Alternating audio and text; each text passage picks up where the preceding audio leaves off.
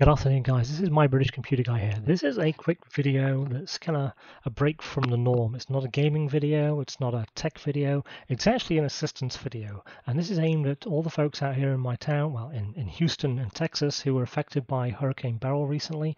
I've seen a lot of people asking, how do you submit your receipt or get approval for your receipt for buying a generator or miscellaneous items?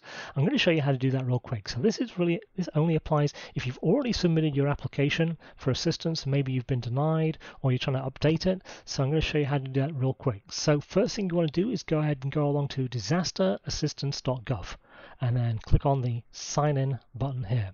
It's going to go ahead and redirect you to login.gov because I believe everything is moving over there. So click on the continue.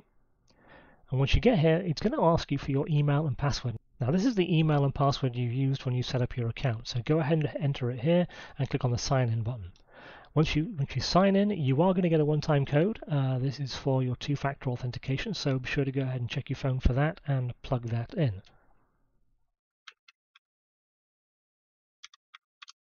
Now, I'm doing this on a PC. If you're doing this on a phone, it may not require you to do this. I don't know. I haven't tried. So go ahead and click Submit.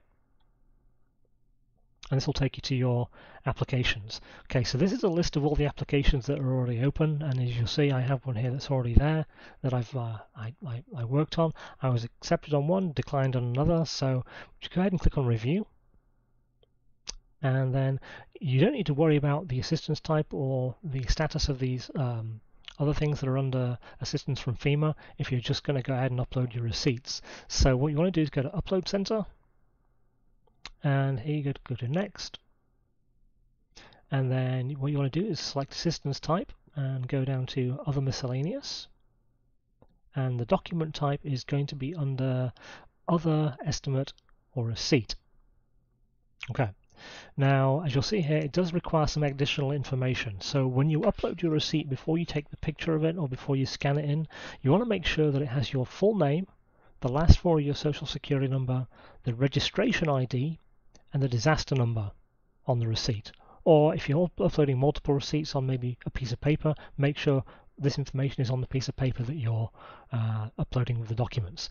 Your registration ID can be found here in the upper right hand corner of the screen along with your disaster number. Just make sure those are on there. Then go ahead and click on Confirm and click on Next.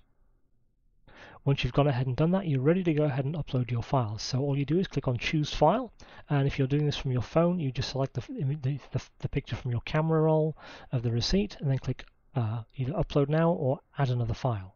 And you can add up to 10 megabytes worth of images, which works out about 3 to 4 images depending on how new your phone is. Once you've done that, go ahead and click on Submit, and then you'll see all the images or pictures and receipts listed under the assistance type. Obviously, I haven't done this, I've already gone ahead and done this. Once you've done that, that's it. As long as you've hit that submit button, just keep checking back on your email, look for approvals and denials, and if you wanted to go ahead and see where if you've been approved or denied, you should be able to find them if you go back to the disasterassistance.gov. You just go back to the tab section, and it should have an update there for you once they've looked into it.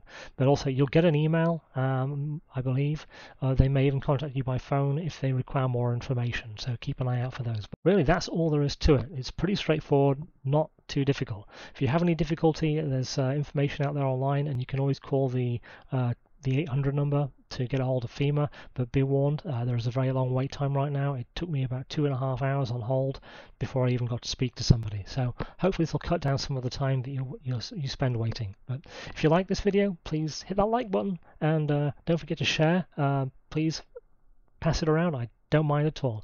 More people that see this, the better. The more people that I can help, the better. Take care, guys. Stay safe. Thanks for watching. Bye now.